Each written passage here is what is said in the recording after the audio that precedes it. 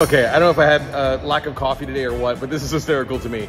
So you've got cruise lines that name these ships like Equinox and Solstice and Independence and the Freedom, and then they name their ship Bob the Ship? Okay.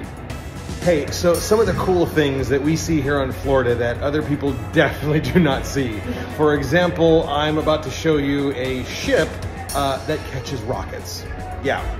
This is the SpaceX drone ship. This thing actually catches rockets out of space while floating in the ocean.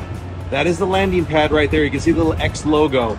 And that is the SpaceX ship that rides along with that to actually catch the rockets off of the drone ship right here. And then I believe it stores them down below and then brings them back to Port Canaveral so they can get it ready and set up for the next launch. How cool is that? Those are definitely things you don't see in the lakes and rivers up north.